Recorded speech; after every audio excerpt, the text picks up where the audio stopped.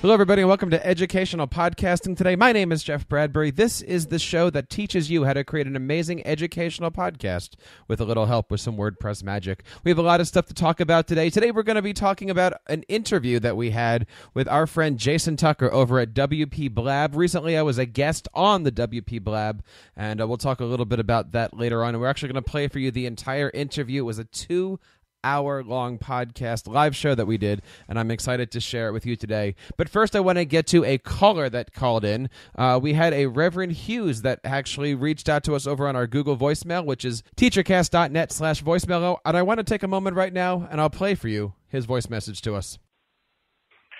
Jeff, how you doing? This is Reverend Hughes. Listen, I'm sitting out here in the Dallas, Texas area. I happened to stumble across your YouTube video and subscribe to it because I think you might be able to help me out later on. But I'm having some major issues that I've had for, over a week or so now, and it's just driving me nuts because I'm getting ready to produce a second podcast. We just started a show, and I need to get a couple of pieces of information, and really would appreciate a phone call back if I could, just to kind of go over what my issue is. I think you can answer it. I'm just kind of new at this. Of course, I want to say thank you to Reverend Hughes for reaching out to us. And if you have a question, you can, of course, again, do so over at teachercast.net/voicemail, or you can, of course, email me at feedback@teachercast.net. I had a chance to call Reverend Hughes back, and essentially he was trying to figure out how to get his information from his WordPress website into iTunes, and had a chance to talk with him over the phone. And one of the things that he was doing is a common mistake for many people who are new to podcasting, and they're trying to not spend a lot of money. You see, if you're in WordPress, there is a media library. And many of you guys know the media library is where you put all your images. You can put some PDFs. And yes, you can put in audio and video files. And, the first thing I said to him was, it's something you can do, but it's something you shouldn't do. And it really comes down to two things. First thing, hosting. If you're on a very inexpensive, what we call a shared server, essentially that means that your host, and in his case it was HostGator, in my case it's Bluehost, you have a physical hard drive, a physical server at that location. And if you're on a shared server, that means that more than one person is occupying that hard drive space. And you don't want to be putting media up there, especially when it comes to podcasts and things that are downloaded. Those hosting accounts are set up for websites. Some of them are specially designed for WordPress, and we have things like managed WordPress and VPSs and stuff that we've talked about on other shows. But if you are going to get into podcasting, you need to find a dedicated place to host your audio files. A couple ones that I recommend is Libsyn. I'm a Libsyn customer. And the other one I highly recommend is Blueberry, which is really the word blueberry spelled without the vowels. Pretty cool stuff. Why would I recommend them? Because they are the two world's largest repositories for audio files. Millions of users are using them. Blueberry plugs right into your WordPress website using the PowerPress plugin, and Libsyn is a standalone website function. It's what I use and what I certainly recommend. And the other options, if you want, are options like SoundCloud, or, there's a few other great ones out there, but of course the two biggies are Libsyn and Blueberry. Those are companies and those are services designed to be able to download small amounts of audio or large amounts of audio. Now, I know every podcaster is setting things up for the first time. They don't want to spend a lot of money. I get it. But what you don't want to be doing is taxing your shared hosting server by downloading various audio media. I don't even suggest putting PDFs inside of your WordPress. I suggest putting them into Dropbox or Google Drive or some other thing.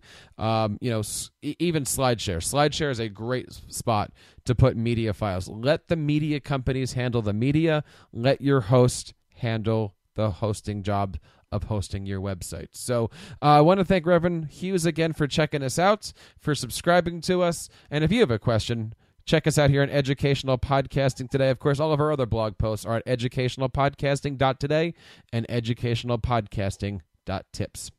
All right, I want to move over very quickly here to our main segment, which is the podcast that we put together with our friend Jason Tucker from WPBlab. You see, Jason is a podcaster from way, way, way back. He has a very rich history of podcasting, and he does a live show every single Monday called WPWaterCooler. I have been following Jason, and I've been following this show for a long time. They're over 130 episodes or so. I think they actually might be coming up on almost 200 episodes. But I've been following them since the beginning. It is a fantastic show. He has WordPress experts with a capital E on that show. And very, very fortunate I got a chance to meet Jason on Twitter. We started talking, and he's like, hey, why don't you come on the show? And I said, hey, I'd love to have you on my show. So Thursday nights, he does a show called WPBlab using the Blab.im network. And we decided to do a full 2-hour presentation. And you'll see the first hour, we did his show. And the second hour, we did my show. So if you're listening to the first hour, that's really him interviewing me, and the second hour is me switching over to interview him. But it's an amazing episode. I go into a little bit about my history and the history of TeacherCast and how this thing got started. But it's really interesting to listen to Jason talk about how the water cooling got started. We go into some of the WordPress basics. We go into WordPress Advanced. It really, really is a great episode. And if I sound like a WPWaterCooler fanboy, I got to tell you, I was beaming during the episode because it's guys like Jason who I listen to their podcast every single day, and I look up to Jason because I got to tell you, the WPWaterCooler has certainly helped me out. And really, as I said to him, I don't know if it was on the show or off the show, but I did say to him, it's podcasts like the WPWaterCooler that have inspired me to do something similar for educators, and it's stuff like the WPWaterCooler that really did inspire this educational podcast and a show to pop out. So I will be back on in about 2 hours or so, but please hope you can get through this whole episode. Check it out. This is my interview with Jason Tucker from WPWaterCooler and WPBlab. Hey, what's up, everyone? This is Jason Tucker, and tonight we have a pretty special, pretty interesting thing that we're going to be doing tonight. We're going to kind of split our show into half in a way. We're going to be hanging out and talking with Jeffrey, and he runs a show called TeacherCast, right? Yes. And so we're going to have him on kind of talking with us about stuff, and then we're going to be talking with him about stuff that he does. So it'll be interesting to kind of get a little bit of a collaboration thing going on here. And, Bridget was scheduled to not be here today, but she ended up showing up anyhow, which is awesome. I appreciate it. Thank you, Bridget. You're welcome. Thanks for having me. You're a guest on your own show. How awesome is that? I love it.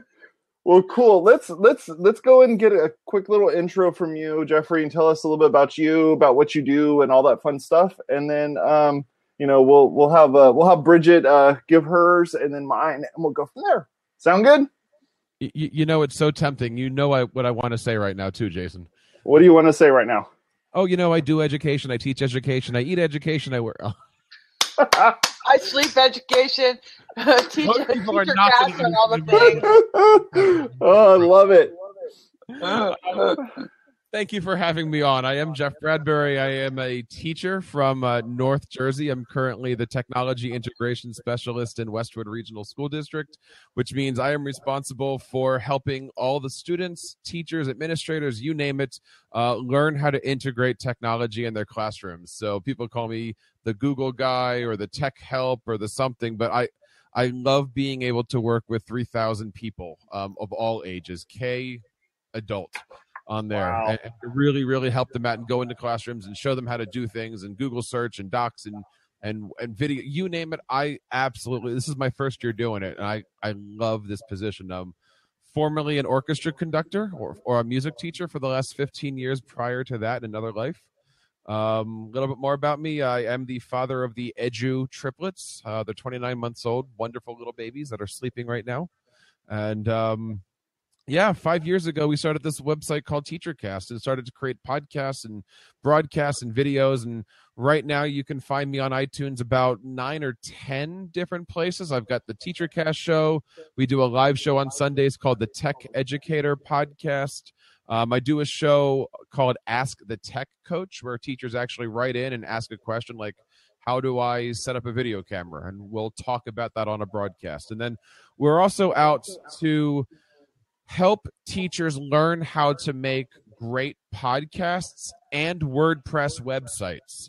And we call that Educational Podcasting Today. And you can find that at educationalpodcasting.today or educationalpodcasting.tips. And Jason, I'm going to ask you the question today, the question I ask all of my guests is, can you create a website and a podcast for free?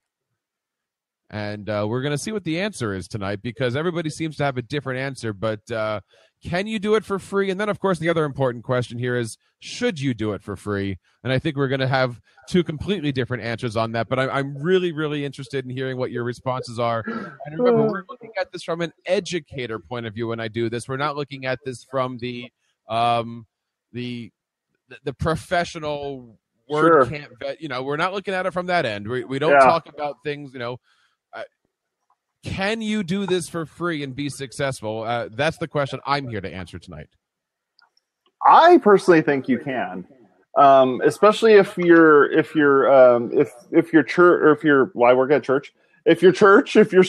nonprofit, if you're any of that sort of thing, is using Google for their Google App stuff. You could definitely spin up a site, and make that happen. That was with air quotes. Sorry, folks, listening to this in the car. But definitely you could do it using a site if you wanted to do that. Now, is it going to be the best website ever? Probably not. Is it going to be good for like getting the text out there and people can look at it and see it and do things with it? Absolutely. So yeah, if you're just trying to get something out, you could totally do it for quote unquote free. And I'm looking forward to discussing that. I will start off by saying I'm a major fan of WPWaterCooler and have been for a while. And what I like doing is I like taking all the topics that you guys discuss and figure out how to do all of those wonderful things for free, and then I share it with educators. So awesome. I will tell you that WaterCooler is the backbone and the reasoning behind educational podcasting today. So thank you for all the wonderful stuff on Mondays. Awesome. Well, thank you much. Bridget, what about you? Do you think not that bad either? Thursday nights? Yeah, exactly. Bridget, what about you? Do you think you could pull off something like that in free? Yeah, I mean, even I could do it. That's the whole allure of WordPress, right? It's Bridgetable. Right. Hashtag Bridgetable. Folks, you know what that means, right? You got to drink. It's a drinking game from a teetotaler. No, but yeah, if you don't consider your time, it's the actual software is free, but you still are going to have to pay for hosting, so it's not 100% free. Now, you could do WordPress.com, which I didn't talk about. I didn't even mention WordPress.com. You could totally do WordPress.com, spin up a site, and you're good to go. But when you do that, you have to say, well, is it free? Because, well, if you want to host media somewhere, where would you host media? And then you get into the conversations of, well, you can host your media in Google Drive, but do you want to? And here's another, and then you ask the questions, well, can you do it close to being free? Now, yesterday or today, without giving out names, a very popular social media life coach guru, we're just going to call him MH, put out a newsletter, and he was touting Bluehost and why you need to get onto Bluehost. But he was touting the very base $2.95 hosting. Huh. Can you do that? Yes. And I'm sitting there reading that going, well, only if you want to have viruses and malware and. Right. Well, and so it's the can you, but then there's the should you.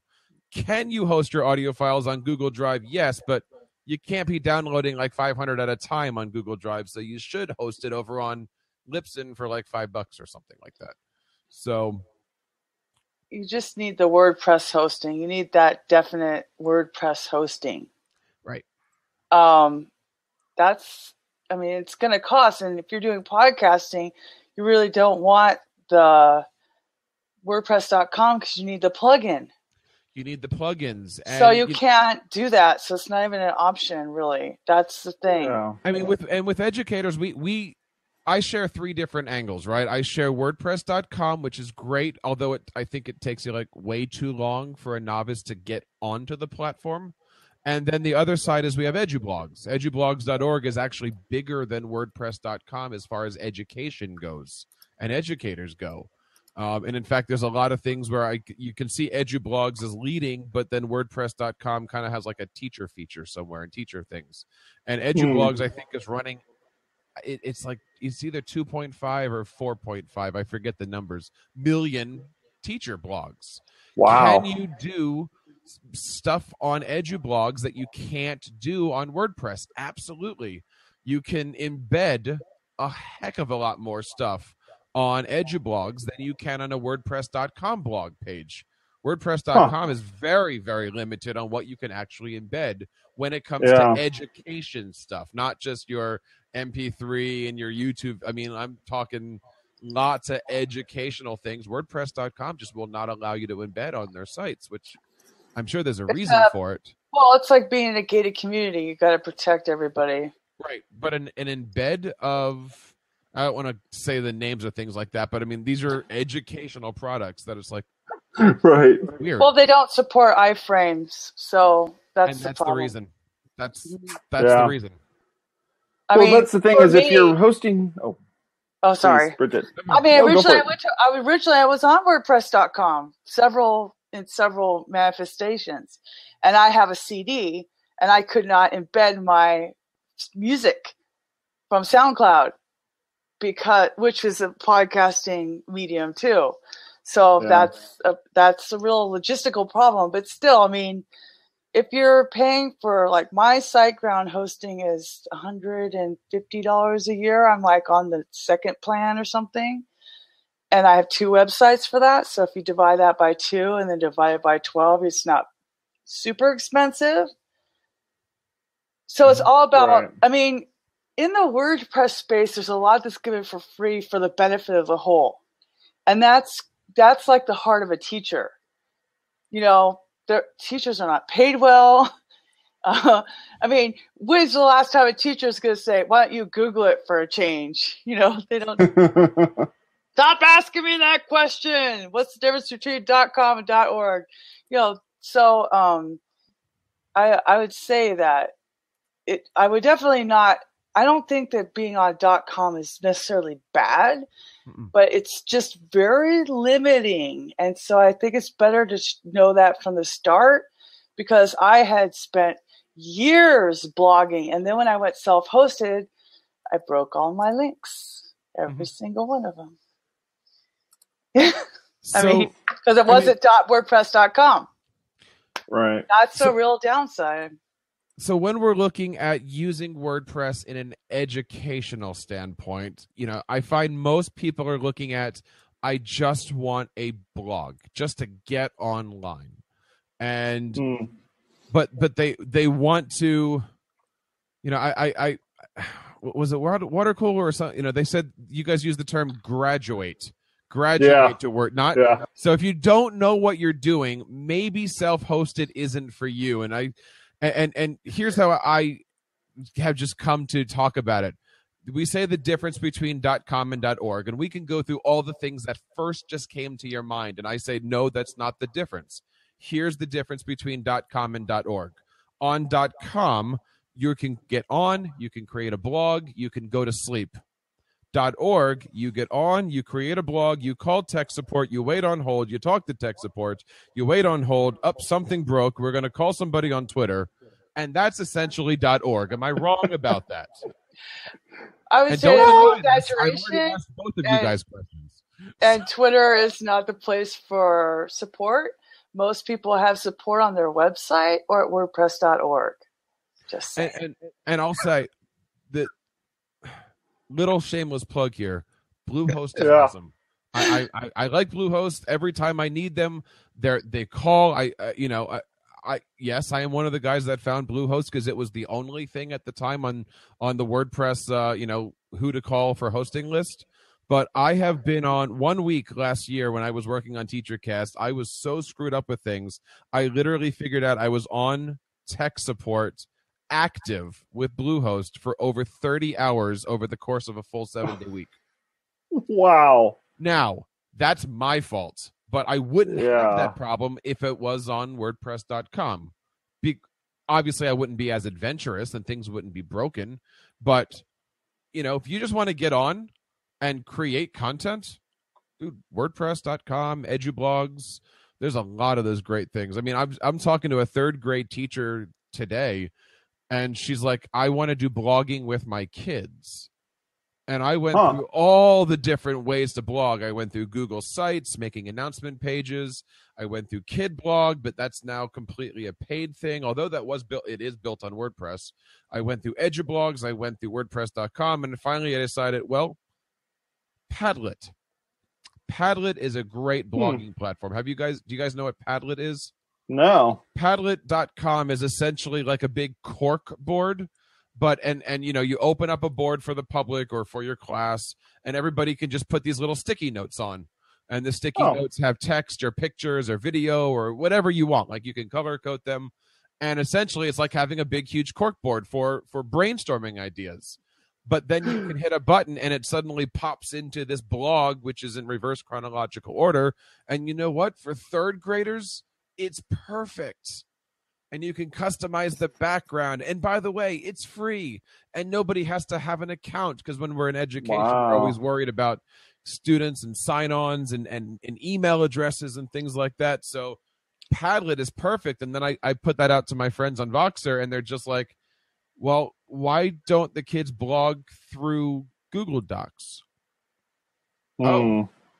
Now, again, you're thinking of the word blog in a professional sense. I'm looking at it as I want structure. Right. I want titles. I want the date. I want the text. I want text. I want categories. I want and everyone's like, dude, these are 3rd graders. They want to talk about their hamster in their classroom. Right. Just let them do something. And so why not open up?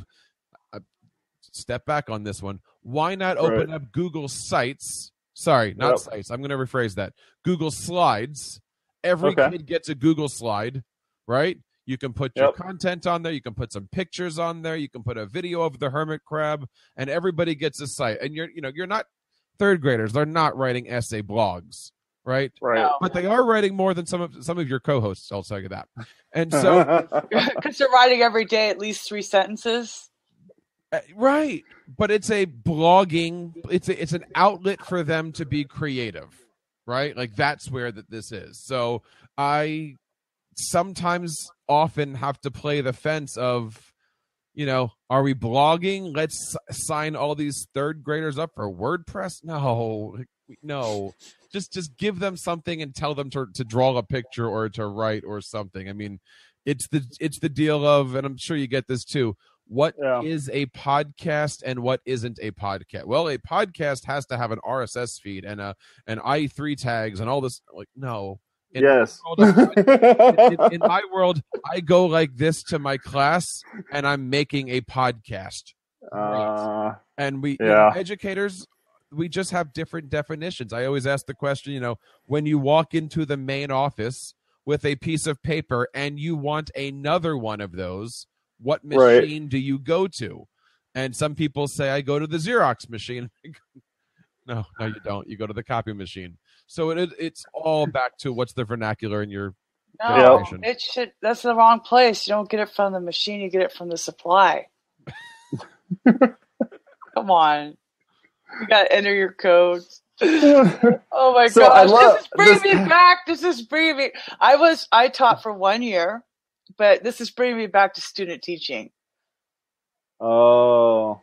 Yeah. Yeah. See, I was a TA in classes, and it was usually the computer classes where, the kids sitting there and they're like, how do I get further in Oregon Trail in those 30 minutes that I'm stuck in the show? I'm like, well, for one thing, stop trying to type your name in there. Just push A and push enter and get going.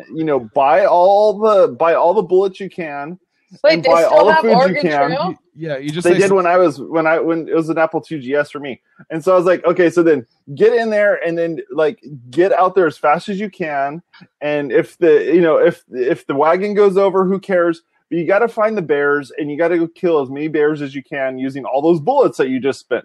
Like that was the thing that I would tell the kids in the room. I'm like just get it's like, who cares what the character looks like? Get past that. Just don't get dysentery, and you're gonna. That was me. I always got dysentery. Oh man, I love that Padlet.com is great. So the bottom of the front page of Padlet.com says that they support Apple, they support Android, and then they support BlackBerry World. And then below it says, "Just kidding."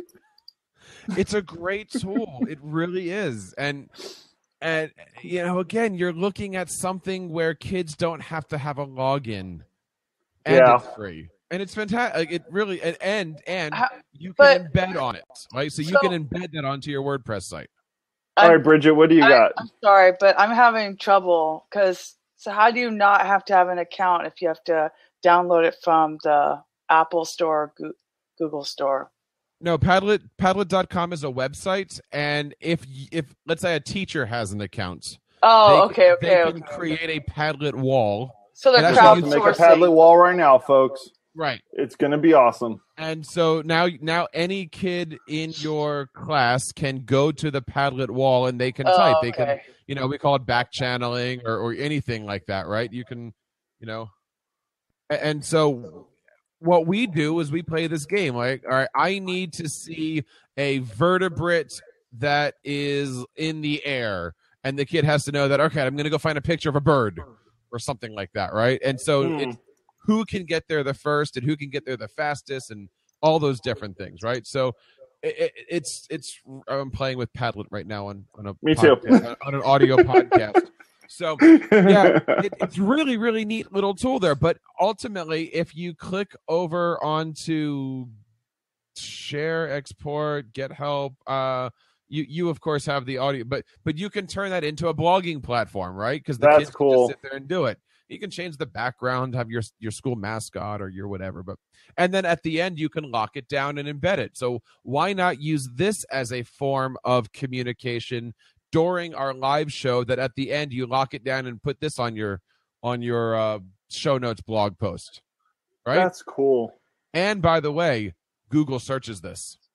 Oh, sweet.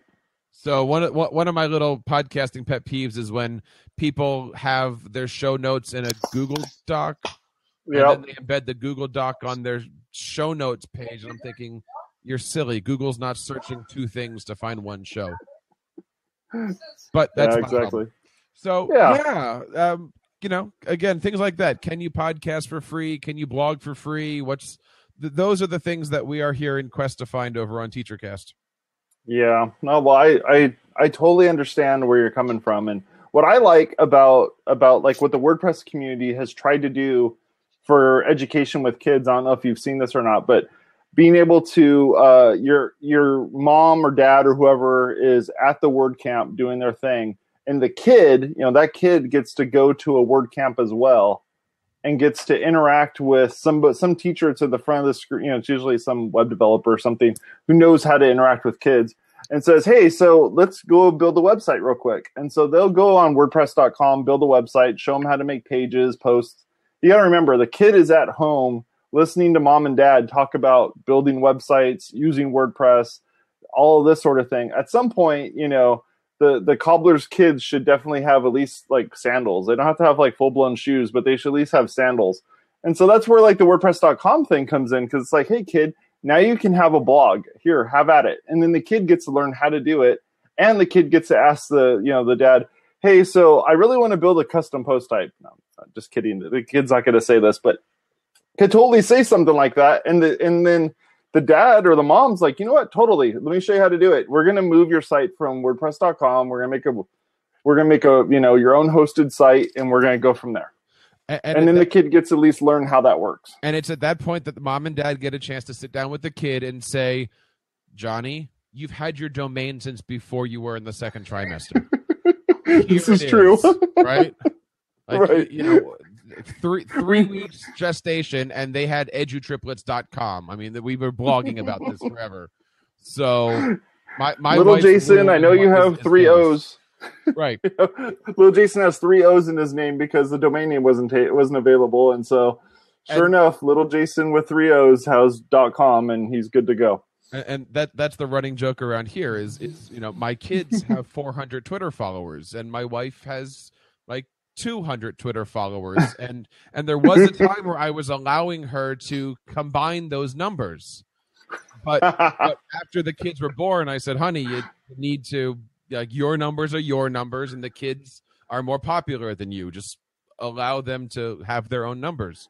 And you know what, kids, and this is what we talk a lot about too, with seniors are graduating and they don't know what portfolios are. Seniors are graduating and they don't know how to promote themselves, to share themselves. I mean, I talk to colleges a lot, and for a kid to have a simple WordPress.com or anything, website, portfolio, that's going to be that one link for a college recruiter to open up and see their work or their Google Docs or their paintings, music, whatever, all their YouTube.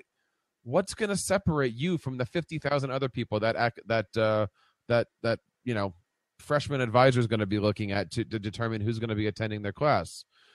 And it's just inconceivable to me in 2016. It is. It's inconceivable to me. I mean, there are little kids going to what was it, WordCamp Miami, that had kids camp? They're building websites. They're doing it better than I am. I mean, throw those kids in front of desktop servers. They don't need an account. Yeah. They could build whatever they want in desktop server. Never even has to touch the internet if you're worried about privacy. Right. Because it's seriously local. Yep. But I mean, I would definitely not. I would definitely not think that a high school student in this day and age could have a blog. I mean, especially with the WordPress app on your phone or your iPad that works with self-hosted sites. Yep. I mean, if we're crazy. not doing that, there's a major problem in the education system. I mean, they have advisors. I mean, do they not have computer class anymore? Even when I was teaching junior high in high school, I taught them how to make a newsletter and publisher. Remember Microsoft Publisher? Yeah, and I'll date you a little bit. It's all right, but none of those files formats work anymore. So I know, I miss Publisher. To Pages is not the same. I'm sorry, I love Apple. But. To pull off what you just said, you asked the question: don't schools have computer classes anymore? Yeah, don't they? And my answer is, a lot of them don't, because wow. But the movement is this: you should be putting that stuff into your lessons, right? Like when you're teaching social studies, it should just be get out a Google Doc and run. Why would I pay a teacher to teach you how to do a Google Doc, and then that's the end of the story? But then the hard part is we're expecting our teachers to teach the curriculum and the student and differentiate instruction and provide one-to-one instruction and be mobile. And, oh, by the way, you're realizing that the kids don't know how to type because there's no class. We took typing class on typewriters. Well, we don't Why do can't that they anymore. do that with Mavis Because Beacon? typing class actually involves your thumbs, and that's the hard part here. And our society is doomed. These people are going to vote. They can't type. And that's why we have what we have. But that's, I'm one of those people that believes I don't want to see what's called a technology lab in the school. I want your technology lab to be in every classroom. Now, does that mean that every classroom needs to have 30 desktops or Macs or iPads or whatever? No. But the concept of your class will stand up, go down the hall, go to a room and sit and then learn technology. I mean, we're way past that at this point. Your technology is in your back pocket, no matter what it looks like. And, there's just, there's so much. Wow. Do I believe that there should be a room with technology? Yes. And that's where we have things like STEM and STEAM and maker spaces and all those different things that are happening in education, which are fantastic. And don't they have electives and ROC ROP anymore? They do, and every school is, of course, put together differently. You know, we had a movement recently where things like wood shop and metal shop were going away in favor of the Votech. But now you turn around and everybody wants STEM labs. Well, what's a STEM lab? In a high Same school, type of thing. A STEM lab has band saws and circular saws and balsa wood, all and 3D printers and it's so we're just we're really at the beginning of looking at this whole digital world and this digital divide. It really is exciting, and but we're not yet, I see, finishing the circle. We know how to build, we know how to make, but a lot of the schools don't have the money for that final thing. I mean, it's one thing to I'll give it to you in music terms. We teach somebody how to sing, we teach somebody how to play, we teach somebody how to compose, but we're not going to pay the money to bring in the symphony orchestra to hear what that composition sounds like. And that's where we are with all of this other stuff is, yes, we can design the car, but clearly we're not going to be building the car. But, you know, some schools have robotics clubs, and I think that's a fantastic outlet. Yep. Huh. Sorry, my mind is Bridget's like, they still eat lunch, right? There's still lunch and there's still recess, right? Is that's still there, correct? Yeah, it's been I know that I've been out of school for a while and out of teaching for a while. Wow, almost 20 years. So well, I'll give you some from my point of view as a parent. My daughter comes home and she says, "Hey Dad, I have to do my homework." And I was like, "Okay." And she goes and sits down on the computer and I'm like, "Are we watching YouTube videos or are we doing homework?" And she goes, "No, watch, Dad." And so she logs into into her Google account and she gets in there and puts her username and password in there, which she can remember. She gets in there and she's like, "Okay, so file, new, create a new Google Doc. Okay, let's start typing." And then she just starts doing it. She starts writing. She goes, "Oh, I'll worry about all the formatting later." I was like, "Good, keep going. Start writing. Don't worry about what your character's going to look like, kid. Just get out there and just start beating stuff up." So that's what I'm like, get out there and start writing. And she's like, yes. And so she's just, and she's typing away and she's learning how to type because of that. Mm-hmm. You know, because of the fact that they're telling her, go home, use whatever device you have to get on the internet and, you know, start writing. And she sits there and does her homework that way. So that's cool. I love that she's able to do that. Is she into coding and design? And is she interested or would be interested into making her own video games?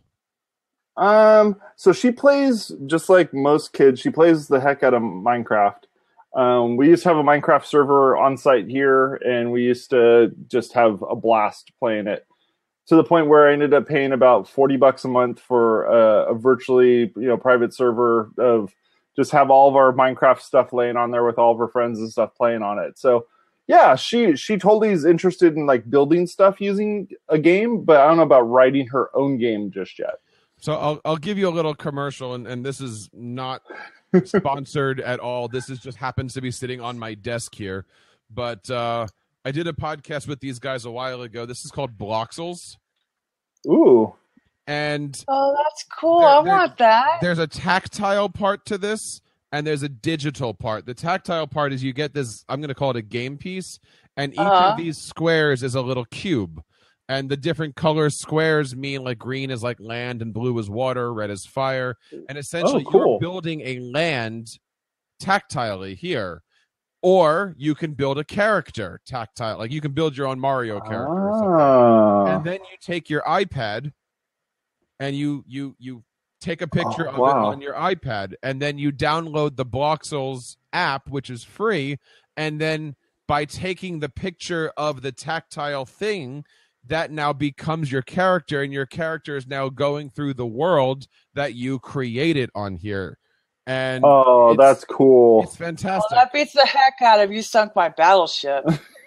Why can't I be a kid now? Something again. This is not a plug. Something like $50. That is awesome. She'd love it. That thing is so cool. So I'm pulling it up real quick here so you guys can see it. We became little boxes. Yep. So check this out. If you hit play, you can watch it real fast and see kind of what it's doing. Now, people at home aren't going to be able to see this, so I'm going to kind of describe it real fast. So yeah, little kid's pulling out the box. Totally what Jeff was saying here, and he's going to sit there and build out his little board, which, how cool is that? Yep. Yeah, because he doesn't have any homework, so that's all that's in his backpack. Exactly. Oh, that is neat. I love That's way that. better than Flexbox Froggy, Jason. Yeah, this is cool. Okay, so how much is this thing? Because I'm totally buying one. Was it like an Indiegogo Kickstarter? Or is it for real? I'm gonna say roughly $50. $50. But $50. But give it a while, and let's keep DMing after the show because I think they're coming out with another version. That's awesome. Which has a few extra things. We can talk about that offline. But That's cool. It's really neat on there because again, it's like, do you need the tactile board for that? No. Yes. But for kids to have that, no. You can do it. Bridget, you really do want it? No, here's the thing. It depends on how you learn. Oh, that's true. There are 8 types of intelligences, and one of them is tactile. Yeah. I mean, we've used was it Goldie Blocks? Have you guys ever looked at Goldie Blocks? It's pretty neat. Neat. Goldie Blocks. Let's see here. Yeah, so Goldie Blocks is neat because it's that same stem type stuff where you're taking the strings and you're taking the little blocks that connect together and you're building something, and it's Lego in a way that you can just build it however you want. So there's no something you got to really something that you have to like a specific thing. You're not following instructions or anything like that. They don't even give you instructions. They just go, here's what the end result looks like. Now go build it. And so how fun is that? That is fun. So cool. So even taking these types of things and then putting them, to kind of swing it back into web development type stuff, or even just WordPress stuff itself. Like how do you take these types of skills that you're using and either putting it onto a site to show in the classroom, or putting it into the site so that way the kid can, use this, or the person, can use this and display it elsewhere, I guess. Very easily. And yeah. here, I'll give you the Bloxels example, but this could be anything. As a website developer, and I'm assuming, Jason, you've done a few websites. A few, yeah. Have you ever opened up the menu in WordPress and just decided to design the menu and the navigation system? Now, If you were to do that on paper first, or my suggestion to people is you get Post-it notes and you do your navigation on Post-it notes. That's what Bloxels is to me. Let's put this thing down. Let's do the tactile. Let's figure out where you want the lava and the water and how far does he have to jump. And then we're going to do it in the video game. And, nice. and I transfer that skill of, I do technology all the time without electronics. Sometimes the best tech lessons don't involve technology. I teach my kids at school coding by standing them on a carpet with squares in kindergarten. And so they have to learn how to go up and down squares, and the squares can be colored or numbered or however whatever the rug is that the kindergarten teacher has. But we take those things, the kid's on one square and has to go to the next, but we do that. So that way, when we go to things like code.org or Hour of Code, now they get the linear thinking and the fact that you have to go to step 1, step 2, step 3 to make it work. Then that goes into things like, well, I want to make a ham and cheese sandwich. What's the first thing I have to do? Well, you put the ham on the bread. Well, wait a minute. Where'd you get the bread from? So you can't go to step 3 before you go to step 2. And then you can play the game and back up and go, wait a minute, you're in class. You have to raise your hand to go home first. Oh, my goodness. And these are kindergarten kids. But let's go back into the WordPress. What's easier for you? Sitting at a computer for the first time on a blank 2015 theme and building a website, or sitting down with a piece of paper or a Google Doc or a Post-it notes galore and saying, how do I want to design this first? I work with our family, our local family center Chicken here. and egg. Right. And our family center brought me in November, December-ish, and they said, we want to design a website. We're brand new here. We're here to help the community. And I noticed on the wall, they have like an 8x4 foot whiteboard. We took out a bunch of Post-its. I said, here's your homework. And I got this off of WaterCooler, by the way. I said, I want you guys to come up with everything that you need. You know, I basically taught them about scope. Yep. And I said, I want you to give me the menu. I want you to give me the project. I want you to show me everything on this board. I'm going to come back next week. And when they did that, now they were able to talk to me about their project and how we want things and why things go there. So again, Thank you, Steve. There's a lot of things in there for this project that is only there because we're thinking about it in tactile paper or whatever. If I was just to sit down with them and say, all right, here's your website, here's WordPress.com, go for it, I'd still be building it. Well, yeah, because you're spending more time learning the tool than you are getting you're learning all about all the minutia of building, using that tool, than just like, okay, there's that piece of paper, start writing some stuff down, or here's this whiteboard, go out there and figure this out, and then give me that information. I'll show you how to do it, or I'll build the part of it that you don't really need to worry about, the menu scheme or what have you, the theme to pick. And then after that, you can get in there and start messing with it. Because people are so worried about like the design of the site when the main part of the entire website is the content. Without the content, it's like, why are you building a website if you don't even have if you don't have your content figured out yet? Right. And I just put the link to the website that they built in there. Now, I did my part. I did Google for Business. I put the SEO in. I did all the stuff that, why would we even have this conversation? It's right? Like, I did my part. And they built it. Like, I have no problem saying they built it. Now, I showed them what categories were and how to put the picture up, how to put the caption underneath. I got them onto Google, but for all intents and purposes, I feel very, very proud of the fact that they designed this themselves. And I think that's awesome. Really cool. That is really cool. And they don't need to know how to register for Google for Business. Like, that's not what they want. They want a place that's for their audience. Yep. And their audience is community people. So they didn't need to have flashy, and I mean, it's a free theme, and it does what they need it to. And I'm so proud of this site because it works. That's awesome. I love it. Love it, love it, love it. Yeah. Let's see here. So what else did we want to talk about tonight? We've kind of we've done about a half an hour worth so far of just kind of, we jumped all over the place, didn't we? I think we did, yes. Yeah, because I didn't think about having little kids blogging. Right. Especially because you might have a conflict because really they're wanting to teach the manual dexterity in the elementary. In the elementary years, it's more about, I don't know, maybe it's changed. Mm-hmm. There might be some debate about whether or not they should learn cursive so they can read things we wrote in the dark ages. You're never going to get over the should they learn cursive. I remember even 5 years ago, that was one of my first TeacherCast blog posts of what should we be teaching. And yes, you need to learn cursive, for the answer is simple. You can't sign a check in print. What's a check? It's the thing that you give the guy who cuts your lawn. No, because you need a record of it. Or the thing you get when you work for a living. That's called direct deposit. Yeah. Well, you don't get. See, that's the thing is that some of these direct deposit doesn't work for the first 2 weeks. You want your money or not? Like, this is reality.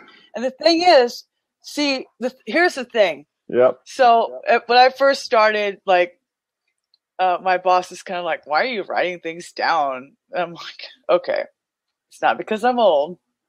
There's something that happens in your brain when you're writing, and you remember things differently than when you're typing. It's a different part of your brain.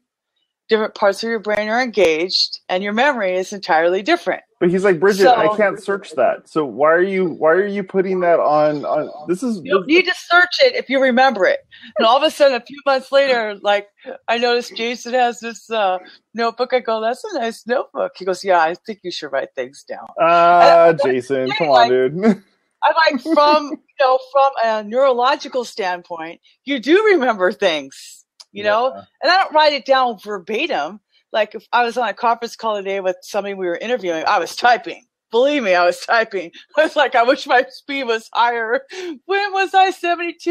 I mean, I lost some of my speed, you know, but there's something that happens in your brain that's different, you know, and you were just saying you designed a site with Post-it notes. Yeah. So you're never going to go away from if you don't understand how things work, it's just like, we could give kids a calculator, then they don't need arithmetic.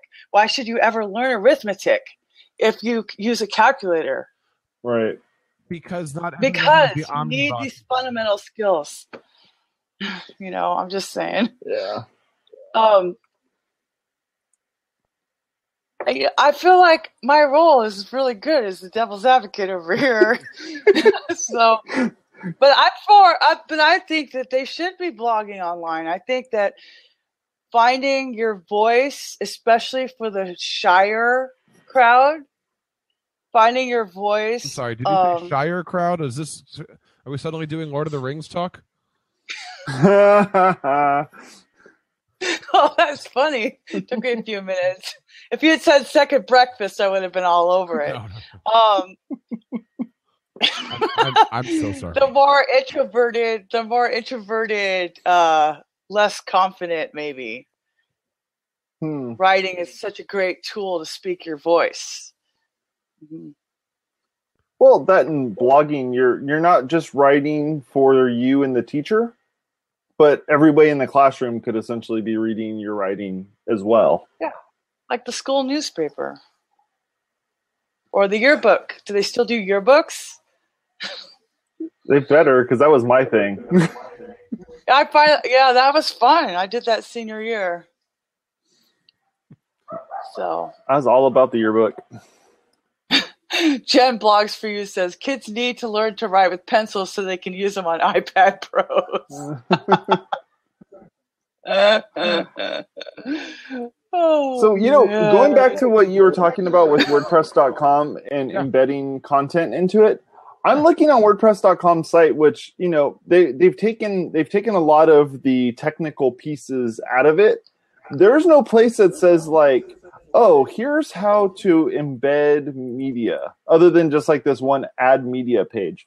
There's no like embed page that says, because the term embed doesn't mean anything to anybody who's on WordPress.com. Exactly. But so how do you find that? Like, where's the list of approved companies that you can tie in with? You fail. You try something and it doesn't work. Yeah. One of the things that we as educators love to do is we like to make these digital posters. And one of the companies that does that is called Smore, SMORE.com. And essentially a Smore is a digital poster. When I was teaching the last couple of years, I had my kids log on to Smore and they made digital concert posters. But you find a lot of administrators are using them for their weekly newsletters, because you can put videos and text and pictures, and you can do it's like a poor man's infographic. Then the reason why I like it for education is you don't need to create an account. You can log in with your Facebook credentials. So that's cool. So all these different things, but you know what? You can't embed a Smore on a WordPress.com website. A lot of superintendents calling me that are friends of mine. They're like, all right, I have this website, I have this Smore, how do I make it work? And I'm like, dude, you can't. You got to switch over to EduBlogs. Like now I'm telling you as a superintendent, he's got to switch his entire blogging platform over if he wants to use this one little embeddable Smore thing, because he just paid the $60 fee for the professional, for the pro version of Smore. Yeah. I'm going, why? I would leave Smore for Canva. I'd leave Smore for Canva. But they're different. They're different. Right. Canva, because this is a graphic making program. This is like digital poster board. This is No, cool. they have posters. I'm just saying they have posters and infographics now. I mean, they're constantly iterating, but I'm just saying, like, this thing's neat. They're just different. They're different use forms, but still. No, this thing's cool. I love this. See, here's the fantastic. thing: is that a lot of this stuff should totally be in WordPress.com, and and especially just giving them a list and saying, look, here's all these different sites that don't work in WordPress.com as an embed, but all of these different sites have embed codes sitting there ready to go. So if it has an embed code, then that means that you can definitely do an embed on the WordPress.com side and make it happen. Right. So as long as it's not a short code. When next time you talk to Matt and we're looking at the refresh rate, I think WordPress goes through three big refreshes a year. I would love nothing more than for them to come out and say, look, we are not adding any features. We're not changing any code. But on September 1st, here's 100 new O embeds. And between now and September, here's a Google form. You tell us what you want to O embed. We're going to do the top 100 things. That's awesome. I don't care that my customizer can now do a fav icon. I want to be able to put content on my website. Yeah. Easily. Man. I'm a teacher. I don't want to learn how to code. I want to learn how to communicate with my kids. And there's an embed code sitting right here. Gosh. And you can't use it on .com. That stinks. Yeah. I see. This is interactive. It's not just a flat. It's totally good for kids. And again, for those Monday, Tech Tuesday newsletters and crap like that, right? It looks like Beaver Builder.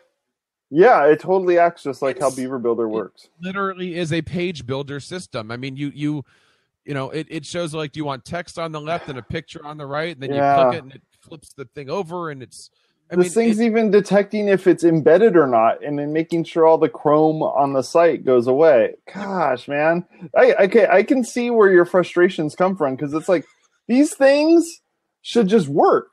For teachers. This should just work. Now, does that work on .org? Of course it works on .org.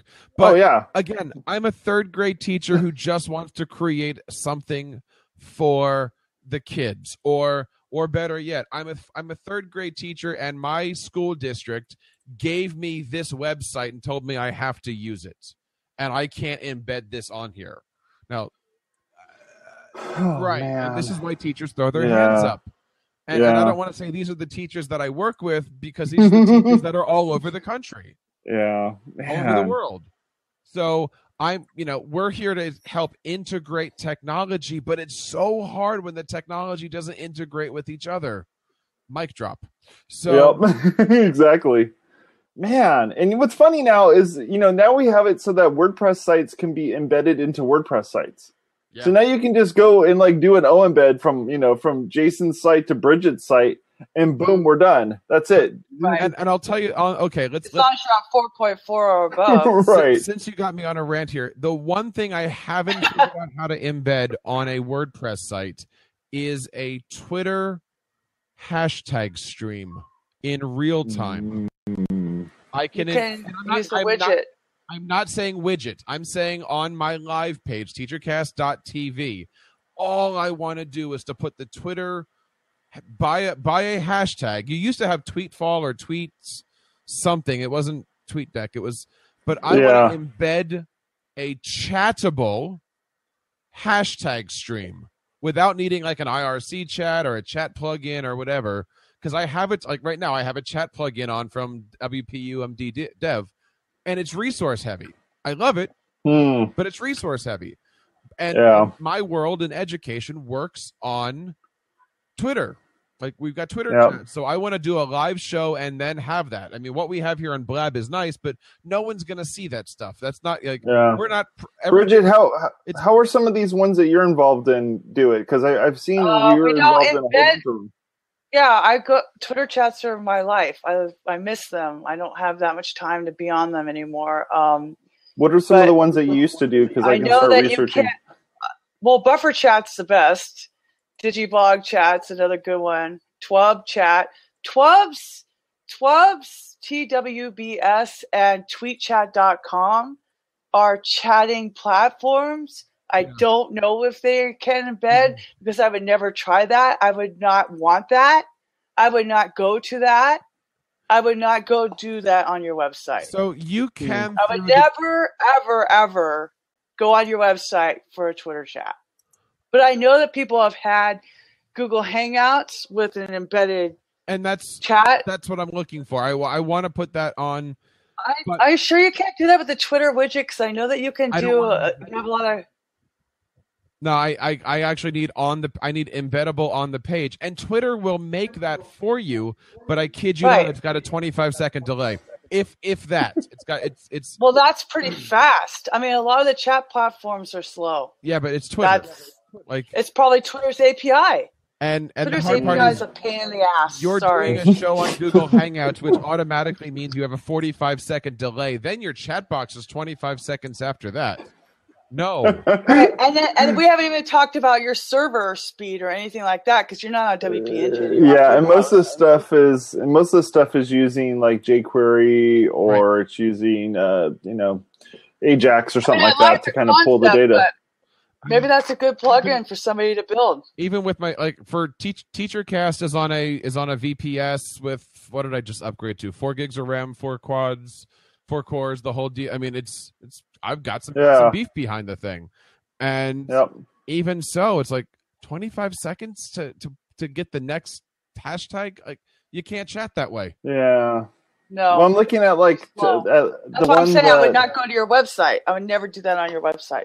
Either I'm on my phone or I'm on tweetchat.com. The serious chatters aren't going to do that. The people are but if you're doing this live, right? That's the thing, though, is that he wants to do something like this and have it embedded, and then also have something on the side that's just supplemental to the to the discussion. So that way, it's kind of like you're watching TV and you have your phone out and you're watching the tweets go by. It's like that kind of thing. Because nobody knows what's going on here. But, when you're doing a full thing, I mean, I'm not throwing numbers around, but TeacherCast has a lot of followers. My co-hosts have a lot of followers. So why not throw that into Twitter while you're promoting constantly, as opposed to here's my website with my little IRC and only these 6 people know that I'm here. And by the way, it should be on Twitter. Right. It should.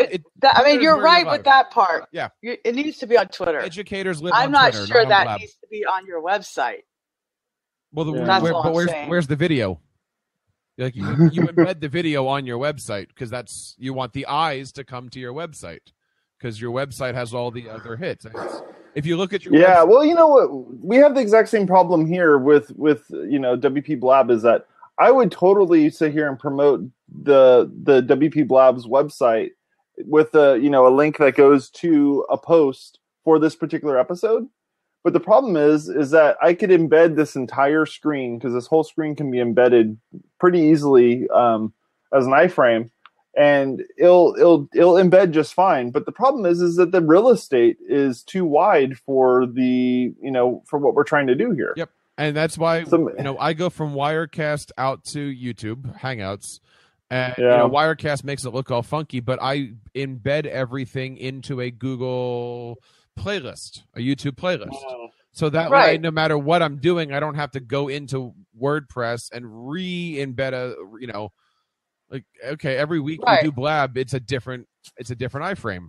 Well, if you have a playlist, it's the same one. All you have to do is add the video each week to the playlist. But I'm just trying to find a way not to have 45 minutes of prep time, right? Like that's all I want. Tell me about it. That's water cooler right there. That's about 45 minutes to an hour just before the show starts. Logistically, if you do have the video and you do have the hashtag search for the archive, that's not going to be in real time anymore. I mean, it's not going to be in the past. Yeah, that's the true. hashtag is going to keep refreshing with the API. Well, like right? what Isn't that what an API is? Like you're asking them for information, they get it down to you. So if you have a video and then you have a chat on the side, this video stays the same in time. This is recorded. This is not recorded. Sure it is. This will keep going on. So it's not going to make any sense a week from now or a year from now, because the hashtag tweets will be from maybe the next episode or maybe the next episode or whatever. Yeah, Bridget, we were thinking about this too. See, I was trying to do this too with WaterCooler when we first started. Is I named it WaterCooler 001. That was the hashtag. Everybody use WPWaterCooler 001. That was the hashtag to use, right? So I wanted to capture all that stuff, and I had it all set up to do it. It was capturing all the tweets, and it was going to make it so it would play in real time, and I had all this stuff built out to do it. For that episode. Oh and the problem was no one's going to remember which number it is. Right. They're not. Make it too hard, then they're not going to participate at all. So kind of our happy medium here is what we do with this particular show is that we'll use at the end of this. There's a plugin that goes and grabs all of the stuff within the chat and converts it into comments. So the comments, we'll have like 900 comments for this post on the site. Unfortunately, that looks like comments. So people look at it and they're like, "Oh, I can do a threaded discussion. I'll go and reply to this person." And that person never actually went to the website and posted, a comment. They just did it here. So yeah, I'm getting the link love and stuff from all these different posts that are in, all these different things that we put in the comments, but it's not right. To be part of the live show. It kind of is. Yeah, I don't know. I don't have a good suggestion for you. Now unfortunately. My brain's gonna be looking for the TeacherCast guy. Oh, this is perfect. The TeacherCast guy. It worked. Your PHP API plugin developer people. Exactly. Like put your WordPress prayers out. Oh man, that's great. Oh yeah, the tlk.io. I remember that one. But I don't think that worked with Twitter. I don't remember how that worked. It was probably very IRC-like type setup. Interesting. Yeah, I'm sorry, Jeffrey. We're like, oh yeah, the show's live. We're all looking for plugins. Right. Excuse us while we go to WordPress.org.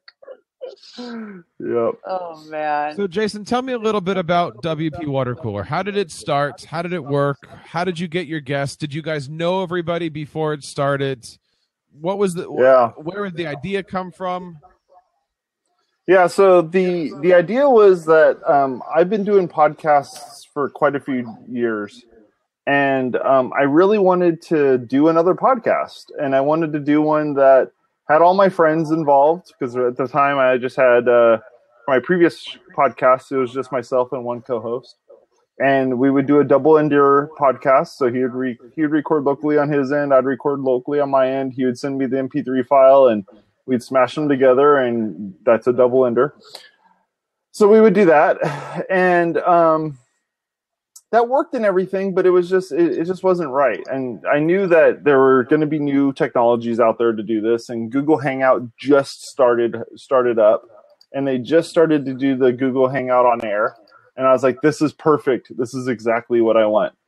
And so I started talking with my wife, and we were like, what's a good name for a show? And she was my co-host on one of the shows that I did back in the day. And so I was like, well, what's a good name for the show? And so we started kind of batting around a couple ideas, and I was like, well, it's kind of like, at the time I was working from home, and I didn't have that water cooler type thing where you just like go get a drink at the water cooler or the soda machine or whatever it is. I didn't have that. So I was like, this sucks. I really want to have that water cooler moment. And so we started talking about it, and sure enough, WPWaterCooler, that was the word we were going to do. WP, easy. You can use WP in your domain name and not get sued. And water cooler, perfect. It was available, and I grabbed it, and we went with it. So that's kind of how it started. As for like all the people that were on the show, I started asking people in my community. I just started asking the local WordPress folks. I asked Chris Lima early on. I said, I want to do this thing. Are you interested? He said, yeah, let's do it. And then I asked Steve Zengit. I'm like, hey, do you want to do this thing? Yeah, let's do it. And so we just all started slowly but surely building out the essentially the core cast. And the way that Chris has explained it to folks, which is a lot better than the way I explained it, is that we wanted a cast. Like, we wanted the villain, we wanted the talkative one, we wanted the happy one, we wanted the business one. Happy. I don't know, but we wanted these types of things. So we for the most part turned that show into like a WordPress version of Seinfeld.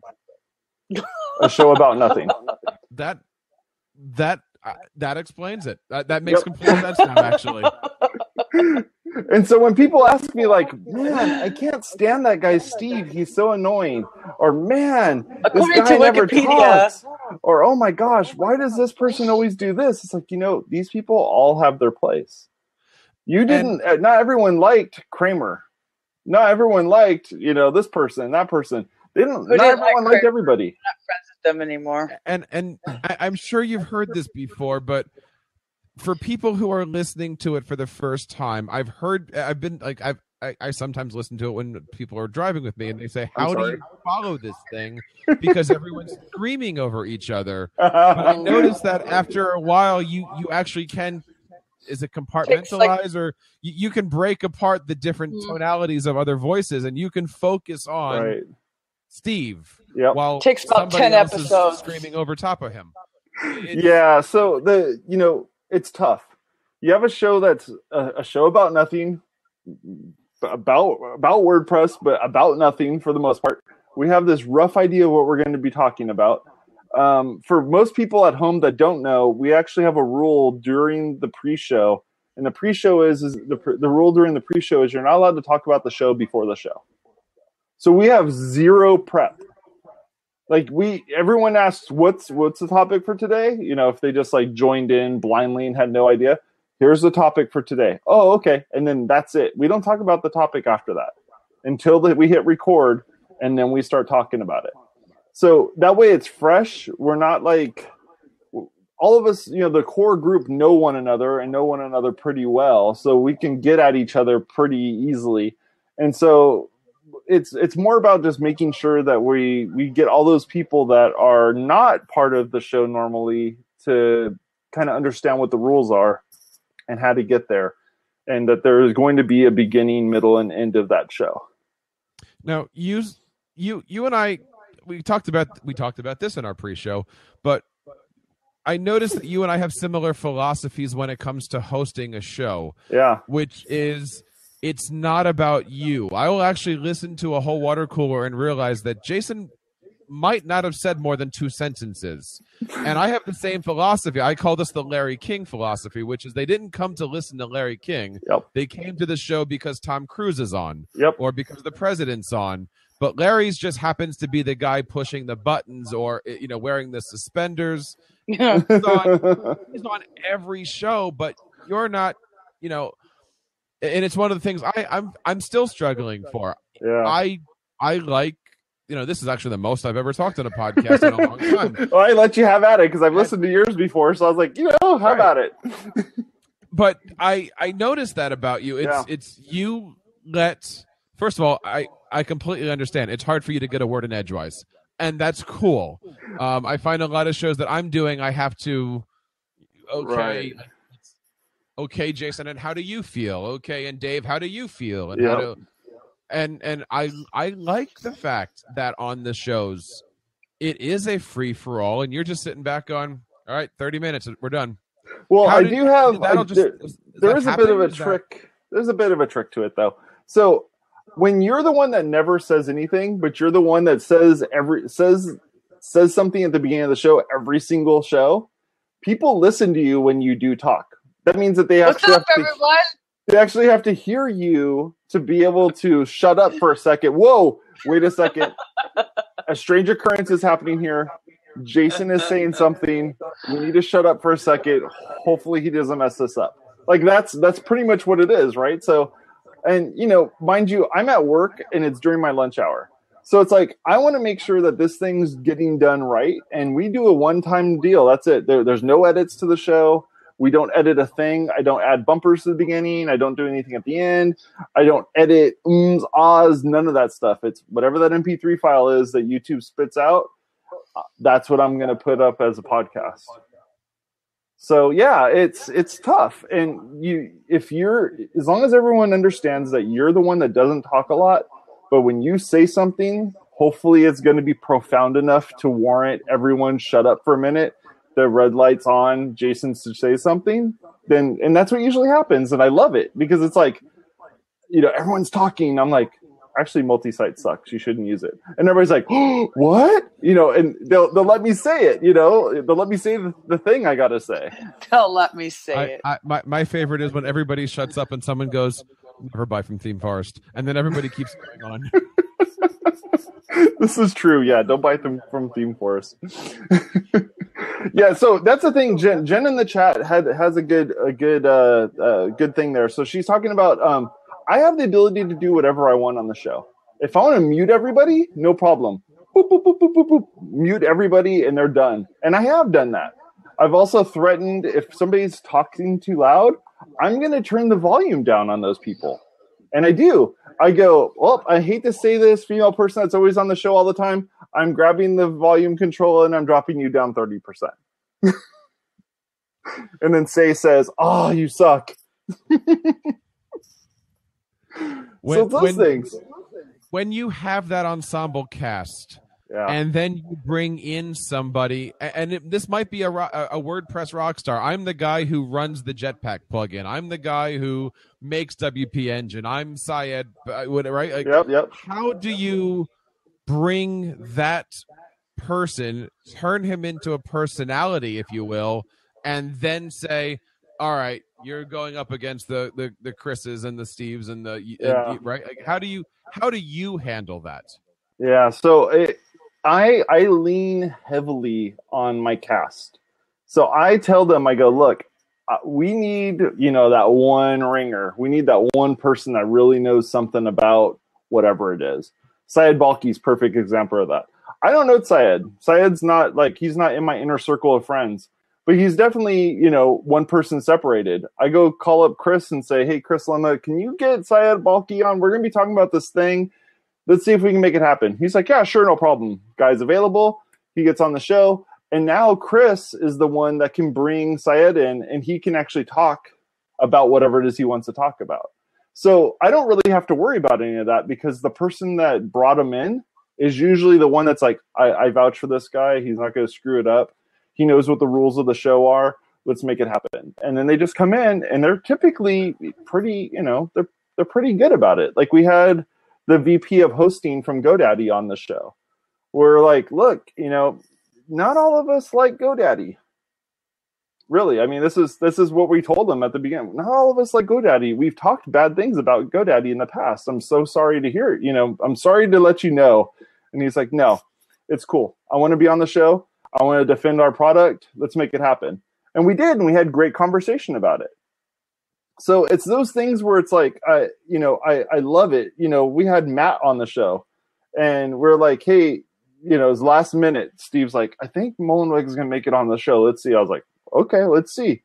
And sure enough, he was available. He hops on the show last minute. I hit record, and then Matt shows up. I'm like, whoa, all right, sweet. He did show up. How's it going, Matt? And then it turned into the Matt show, which was awesome. It's exactly what we wanted. So it's those things where it's just kind of, it's a lot of happenstance, a lot of just throw it out there and let things happen. And the one thing I love about doing podcasting is you realize that these are just people.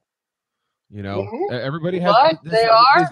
These are all people that have jobs. I had an opportunity to have Syed on with a 1-to-1, and it was fantastic. Yep.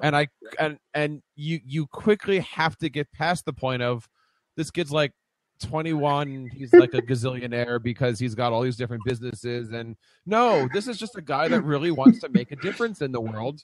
And so am I. And so is the next person. And the person listening to this wants to learn how to make a difference in the lives of all their kids. And I just love the fact that podcasting puts you on this equal playing field of, oh, maybe that guy's nervous to talk to me because this is his first podcast. And you get all these different things. It's amazing. It really, really is. I mean, I'm sure you get people at WordCamps that say, hey, I'm a fan, right? Like, how do you like that? That's weird. It's weird. It's weird because what happens is usually they'll hear my voice. And especially if they're the person that's in the car. So I've had this happen. I don't know if you know who Adam Christensen is, but he does a show called MacCast.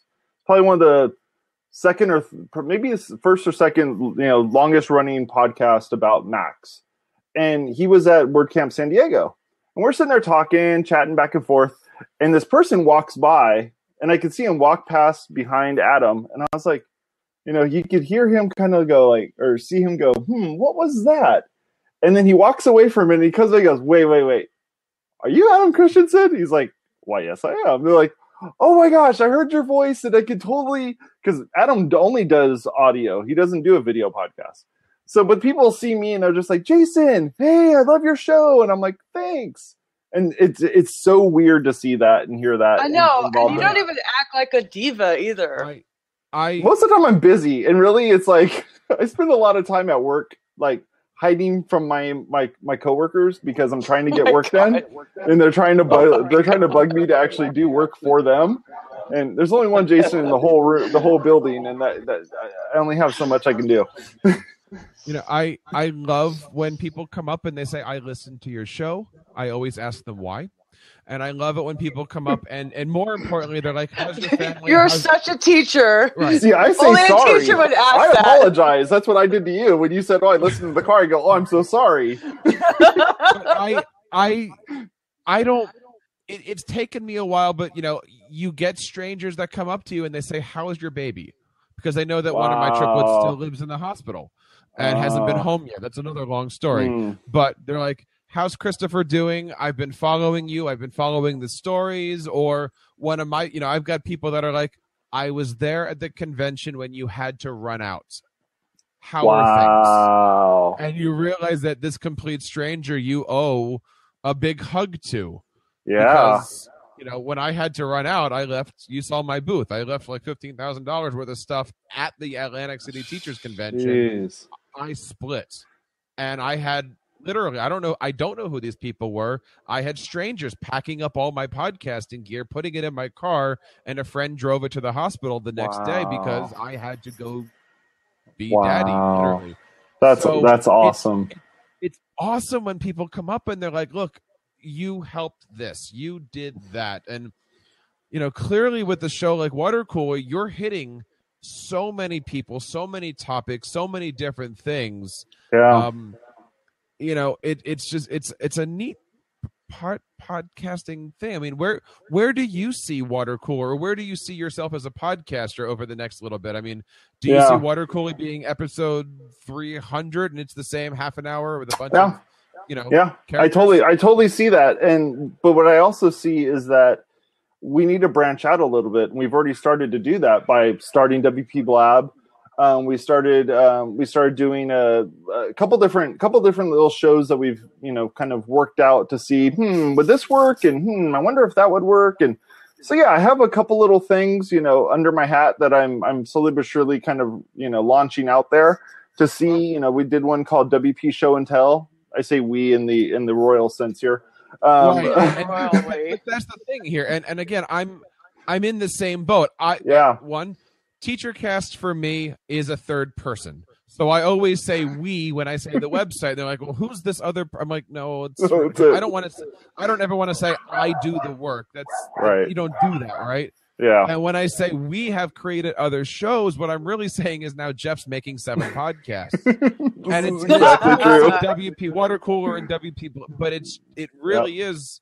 I'm not going to say it the wrong way here, I hope, but it's the Jason show with all these different things, right? Like nobody else is, Say is not going to do WP No. whatever, right? No. Like this is your brand. Yeah. So at what point can we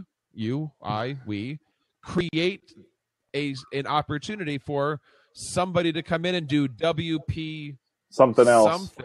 Yeah. But it's under your umbrella, but you don't have to do all the work. I mean, this is kind of where I'm Right. looking at things. Like there's only so many hours in a day to do 7 shows in a week. So Leo how do you do Laporte this? does that. Leo Laporte does that with This Week in Tech Twit. And he's in a $1 Twit million Network. studio. Yeah. Well, now he is, but it didn't start that way. He was on KFI. Yeah. He was just at a local AM station. Leo That's also had a video editor and a camera guy and a director. And, I know, but not originally. I'm saying not originally. Well, yeah. Now he does, but he has Kevin Rose and all these other people doing their own shows under that umbrella now. Yeah. But didn't start that way. He started at KFI. Yeah, for me, it's trying to find, you gotta get people used to doing this stuff. They need to be familiar with how this technology works. And I had Bridget do this show by herself a couple weeks back, and the entire I kid you not, under the bus. No, I kid you not, all the technology failed her. It just failed. It was so humiliating. Like everything, that's the thing that is that we promote the heck out of this one URL, which is the ones on the top of the screen here that we're looking at right now, and we promote the heck out of that thing, and then what ends up happening, the thing falls on its face, and she's not to blame. The technology is the one that failed her. It could have been her microphone could have went out or whatever. And that's why we embed it onto our website, and we come up with something like teachercast.tv. Right, exactly. But, WaterCooler started, I'm looking on YouTube because I don't remember now. October 4th, 2012 was the first posting that we did there. And, that it was like we got 10 views on our first show, and I'm like, yay, this is awesome. And then the second one, 20 views of the show. Yay, this is awesome. And I was like, wow, this is, we started getting enough to where I was actually able to join a network, a YouTube network. And I was like, okay, let's join our YouTube network and let's really push this thing hard. And they did. The YouTube network jumped in and pushed super hard. And we ended up getting, I think it was about 1.2 million views on all of the first 15, 20 episodes of the show. And so you have Steve, who he thinks that we're hitting record and 7 people are watching the show, and that's it. He goes, so how many views do we have right now? And I was like, I don't know, 4 million? And he's like, no. And I was like, well, yeah, 4 million, but that's just from YouTube. And he goes, oh, well, what about like the audio stuff? And I was like, I don't know, a couple million there as well. And he's just like, are you kidding me? Like, how do we have this many? Why are people watching this crap? Like, we put this stuff out here every week, but why are people watching this? And I'm like, why? Because they don't have a water cooler either. No. It's and I know my wife right now is in bed rolling her eyes because I'm going to say it again. The average person watches a YouTube video for between 30 and 60 seconds. Let's just say the average person watches a TeacherCast video for between 9 and 13 minutes. And I structure myself every minute and a half, something different changes. Whether I do a 20-minute show, an hour show, or whatever, something always changes. We do an intro, we do a demo, we do a this, we do a that. With your show, it's a half an hour.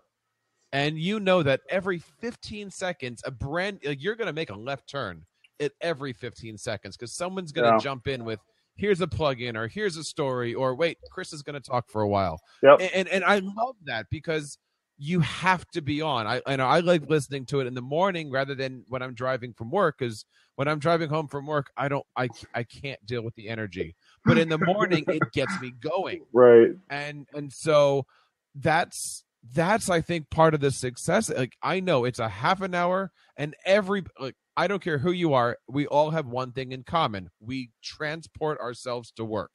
Yeah. The average time to get to work is like 22 minutes. Mm-hmm. So you're going to get there.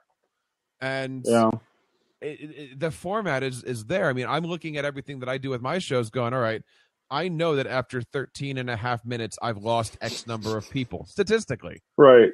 after 25 minutes statistically. And so I'm not going to, deny this. Once I get past the 25-minute mark on my live shows, I get loopy. I get a little silly. I purposely turn on the dry humor because I'm trying to get people to go. And if anybody out there's ever watched my show knows I have a guy who's my co-host that does puppetry. And there'll be times where you look at the clock, 25 minutes, I'm now looking for the puppet to join us on the show. Hi-ho, Croc here. His name is Waka Patui. He has his own Twitter handle, but I won't do that at the first 15 minutes because everyone's watching. I don't want you to come on the show and go, the freaking puppet guy again. I want you to get past that halfway point. Yeah, this show's a little long for me. But being a half an hour show is the perfect time. Yeah. And I know it's not 31 minutes. It's we're on. Right. So like when you have a guest come on, what do you send out to people? Do you have a form letter? Do you have a text expander that you just pop everything in? Do you say, I need you to have a microphone or don't bother coming on? Yeah. What do you do with your guests? Yeah. So what we do is every week, typically on Sunday, which is, if I ever did this again, I would have like a week ahead of stuff kind of planned out and everything. I don't plan anything. Everything happens like on a Sunday, and it's the worst because I work at a church, so you have that to deal with. But what ends up happening is, on Sunday, I hit up Chris and Steve and I say, okay, what do you guys want to talk about? I get their first impressions of it. Then I go send it to the rest of the crew and I say, what do you guys think of this? Or maybe come up with your own thing. And then after that, I send out an email to all of our subscribers that are the ones that want to be on the show. And I say, hey, here's what's going on. Make sure you click on this link to learn more about the show and how you can get involved in it.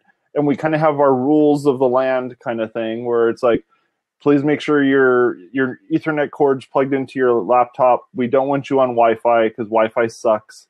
If you live in an apartment, it's the worst thing ever because all the packets are being shared in the air and, all of that stuff. Don't turn on your microwave. If you have, this thing that came with, it's a $29 headphones, use that. It's better than hearing the fan on your laptop. So make sure you have that. If you're on a Windows computer, go buy a Mac because that would be great. No, just kidding. But you have those types of things. So it's like we lay out all this stuff, and then when we're done, I send out an email saying, please click here to RSVP, and we have 10 slots that are available.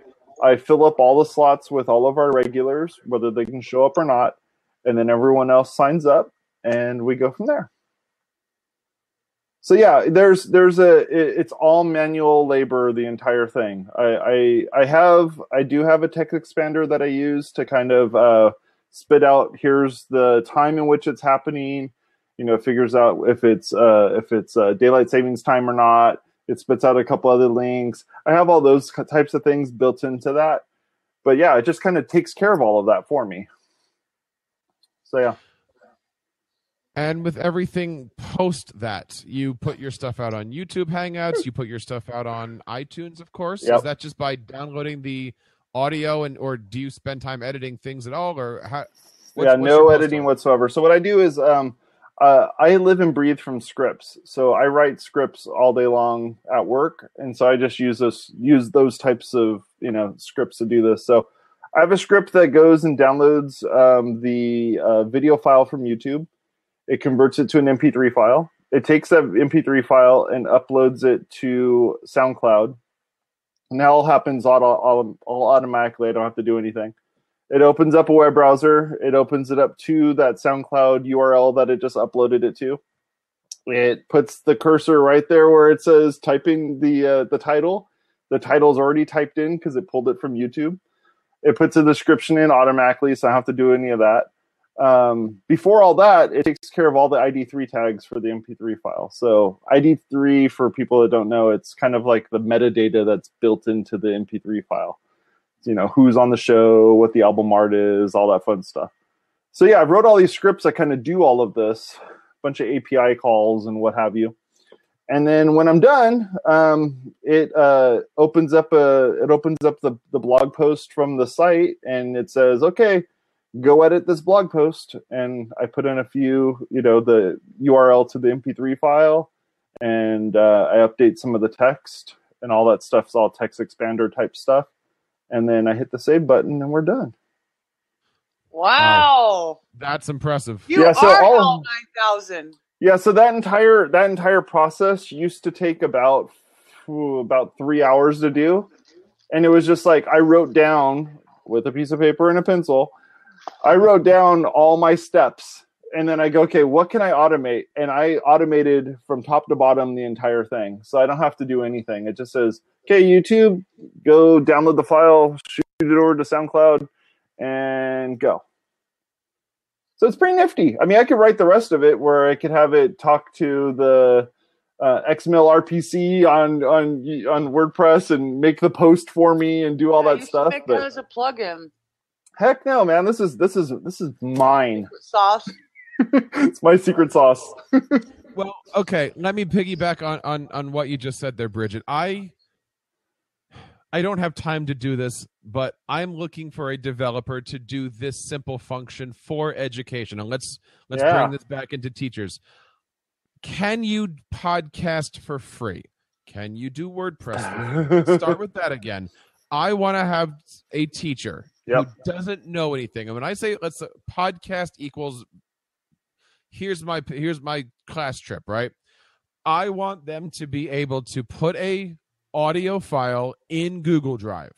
Yeah. It could be a video, could be an audio, it could be right from their camera using the whatever. I need a Google plugin, an add-on, a Chrome whatever the vehicle is. Mm-hmm. I need that video file in Google Drive to automatically get onto iTunes. So how do I do that where I can have a Google form, I fill out all the IDE and all that stuff, and somehow through Sheets, it automatically starts spitting out something that iTunes can read. Like, how do I make it? If somebody can do that for me, right? Well, like that would help out so many teachers. So I have something that gets you close. So there's a company called Auphonic, AUPHONIC. Okay. And what Auphonic does is it's kind of like the if this then that for audio. Got it. So if this and that, ifttt.com is this thing where you have something on the left-hand side that's going to ultimately talk to the thing on the right-hand side. And all of the data is going to transfer from the left to the right, and it just happens. Auphonic used to be free. It's now a paid product. I think they have a free level or maybe pretty close to it. I think it's like 2 hours. Yeah, 2 hours of audio processing a month. But what's interesting about this thing is, as you can see, it says it does audio processing. So you could actually take your phone and record. You can even download their app and use it. Record using this, then it'll take that file and process it, upload it to the, wherever it is that you have your podcast hosted at, and do all the stuff for you, and it just happens automatically. It's magic. I will definitely check this out. Yeah, I wanted to add this to my workflow, but the problem is that, I hate to say this here, but crap in, crap out. So if you record, horrible audio, which that's what Blab's going to do, it's going to spit out horrible audio. That audio, which is all compressed in an MP3 file and all that fun stuff, is going to sound awful when you try to process it again, because now you're doing a second generation of audio encoding on top of it. So we've already, us being on here right now is encoding the audio, sending it to Blab. Then Blab's processing it and smashing all of the audio together from the three of us. And then it's going to take that and spit out an MP3 file. So at this point, it's like multiple generations of yuck. So if you can come up with a way of getting essentially like a double ender where you can take your audio files, throw it into Google Drive, this thing, if I remember correctly, will tap into Google Drive and pull that audio out of it and do something with it. So with so many schools being Google Apps schools, that's why I'm looking at doing it through Forms. Yeah. And this is for the principal who just wants to do a daily announcement, or get the choir concert on or something. And I know you're going to say there is a solution for this. It's called Spreaker. You can do it live. Spreaker, it automatically, and maybe I should just get Spreaker is the answer. But being a Google certified trainer, I'm looking for a way to use Google Apps into podcasting, and I'm hoping that now Google has podcasting stuff they'll get into. Look, I can host my photos up there, and you're giving me unlimited storage on my audio, and for $9 a month I can get like 100 gazillion bytes. Like, why not get into taking over what Libsyn currently has and Blueberry has? Not that I'm suggesting it, but think about the teachers, Jason. True. The other one that we've talked about in the past is Mixlr, Mixlr, which is like an online mixing board type setup where you can do it'll do the double ending stuff for you and do all that stuff. So yeah, there is that one as well. So yeah, there's plenty of options here. It's just like, what's the one that just like you were saying, Jeff's like, what's the one that you could throw in the metadata into a sheet, hit the save button, and it just spits everything out.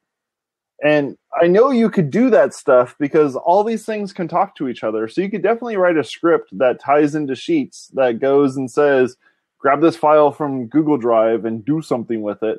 But what's the something, and where's that piece, And I don't even, and I've said it I don't need iTunes. Right. Like, I don't need clean, explicit. I don't need categories. I need grandma to get an email. Right. Like that's all I need is, or I need to be able to, from my principal desk, I need to say, here's the lunch menu. And then suddenly, boom, every teacher gets a text message with a link, and there's the audio or something. And again, maybe the answer is Spreaker. I don't know. Lots of good stuff in there, though. But it's interesting. I mean, you said that you started podcasting in October of is it WaterCooler was just October WaterCooler? Yeah. You've been podcasting for how long? Oh my gosh, I want to say it's 12 years. 13 years, somewhere around in there. Wow. Okay. So you've seen a lot of adjustments and a lot of changes on here. Let's get back to, can you do this for free or close to it? What is in front of you right now? What's your microphone? What's your setup looking like? And I'm not saying like I have a Mac Pro or I have a laptop. Like, get that aside. Right. What are you currently using that you had to pay for, or that you're taking advantage of free stuff for, to make the podcast? Yeah. So here's the microphone I'm not using.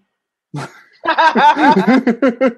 is a Marshall MXL 990, and then this is the Marshall MXL Mic Mate that puts out a USB connection on it. So it's XLR on the top and USB on the bottom. That's what I used to use. My problem is I live with neighbors and dogs, and that thing has like the hearing of a dog. So it picks up like every little thing that happens in the whole place. So I use these really wonderful $29. I have like a whole bunch of these in my bag headphones. I'm always with these headphones. I have used this. I have used this on occasion, which is like one of those gamer headsets. The audio quality is pretty horrible on them, but I have that. Bridget uses a pretty great headphones. So I like Sennheiser products because I'm a musician. So I've splurged for this $300 one for like 120 something. Nice. But this bugs me. Like, it being on my ear. I was talking to Jesse Peterson. He goes, "It should be over your ear," but I'm like, my ears are so small with the earrings. Like, these are girl problems, right? Like, I don't know how people do it with plugs and stuff, but like, and it was too long. So I had to use Scotch tape to make my microphone part go closer to where my actual voice box is. Right. And I'm still not totally happy with the sound, but it's better than, what I had. I was using like a Jawbone. So we're gonna go a little live here. We're gonna take out the studio cam. So here's what I'm using at home for there's my laptop. There's you guys. And then I have these studio lights that are over here that not really studio lights, but they're just like these, that's made by a company called Light. So if you're a crafter, these are like those really expensive crafting lights. I stole both of them from my wife, so that works out pretty good. And then I have lighting up here that takes care of all of my lights and stuff. So between these three, and I have a light over here that kind of it's an incandescent, but it works. So between all these lights, that's kind of what makes this happen. I don't know if it's good or bad, but pretty good. Okay, there we go. So yeah, and then my microphone I'm using, or the camera I'm using is a Logitech C90, if I remember right. 920? 920, yeah. So I use that guy. I used to use the microphone on it because it's actually a pretty decent microphone. My problem is that I'm so close to the wall that it just starts bouncing. Yeah. That wall that was behind my monitor, I'm going to be putting up some noise dampening stuff up there on the walls. You can buy that over at like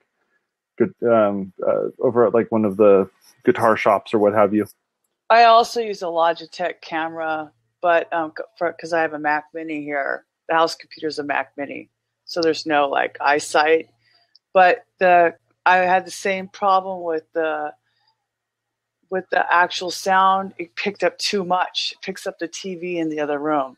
Yeah, so that's my problem with that really nice condenser microphone. Yeah, is it just goes crazy. To answer your other question regarding when did I start doing podcasts, so I started back in 2004. That's when I started, and back then there was only so many podcasts. So I actually won a podcast award. Aww. It's the Podcast Peers Award for my show that I used to do called Geek Fit. Wow. So we did a fitness podcast, and that was back in 2008 that I won that award. Yep. That's pretty cool. Dang. I didn't know it's like with podcast royalty. I mean, I knew you were kind of a big deal, but. So then I'll ask you the other question.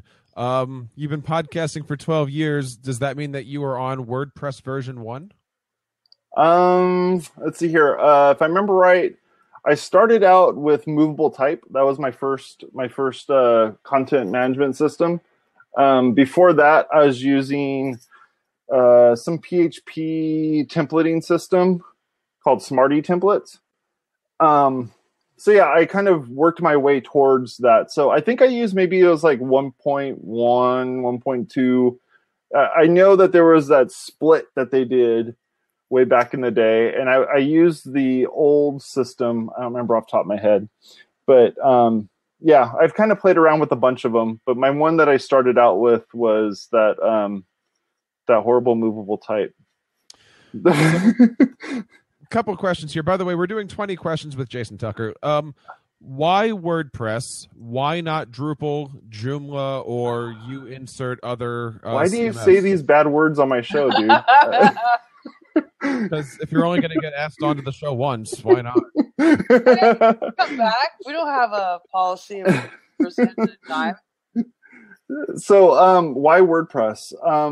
It's kind of corny, but slowly but surely became the community, but it wasn't the community at first. At first, it was just like, dude, this thing's free, and it's not Mambo, which is what I used for my first wedding website, was Mambo, which I remember correctly. I think that turned into Joomla, if I remember right. It might have been Drupal. Either way, the thing sucked, and it drove me crazy. And so I was really excited to use something that works and works really well. And so, yeah, that's why I started using WordPress, and it's hackable, and I love hacking stuff, so it's fun. That is so funny. I didn't know that. Would you ever try your hand at working on WordPress core, or is that not where you are developmental wise, or all those things? Yeah, no, not so much. I have done some stuff. I started working on a documentation project for WordPress. It was like 3 WordCamp San Francisco's ago. I sat down and was working on some documentation projects, and it worked out pretty well. I got to do a few little things, but it wasn't enough to where I got mentioned in any of the end credits, if you will. So keep going with the 20 questions theme. I want to piggyback on something. I believe it was a Chris Lemma blog or a Chris Lemma speech. Can you define the term professional WordPresser? Or WordPress user, or WordPress. Yeah, you know what I'm talking about on that one, right? Like, yeah. How do I define that? Well, that came from the chat. Yeah, if it's somebody who spends time learning about WordPress itself versus just like, how do I get my words to show up onto the internet? So I think really reading the documentation, figuring it out, not being afraid to break it. I think at that point, I don't know if you're professional at that point, but you're proficient. I think once you're professional, it's when you build a website for somebody else, even if you didn't charge anybody for it, but it was good enough that you could give to somebody else. So if I do a site for my local township and they give me $10, am I a professional WordPress developer and I can now go out and say, or you're starting to? Yeah, you're starting to. I don't think you're fully. Yeah. I mean, it's not like there's like merit badges or anything you got to get in order to like become an Eagle Scout or anything. But yeah, there's definitely something that you got to. Are you a professional musician if you sing on the street corner? I think if people like you, the word sure. Professional usually means that's how you earn your living. Huh. Because if I wouldn't say I'm a professional musician. Right. I've written songs. I have a CD. I'm on iTunes. I'm on Apple Music. But I would never say I'm a professional musician because that's not my full time. That's an interesting question. It actually took me a few years. Again, I've got my undergrad's in music ed. My master's is in orchestral conducting. And it took me about 5 years of being a high school orchestra teacher to actually say to myself, I guess I've made it as a professional musician. Yeah, like you have actual degrees. I'm making my living doing the subject of music. That's different. Right. Than I'm the bassist for Aerosmith. Like that's a professional musician also. Yep. But same idea. You can make your living off of WordPress, but not be. Good questions to ask. Yeah. So as with everything going on here, and all the shows that you've done, all the shows that you do, here's the philosophical question: what do you hope people take away from your show or shows? Or I hope they learn something.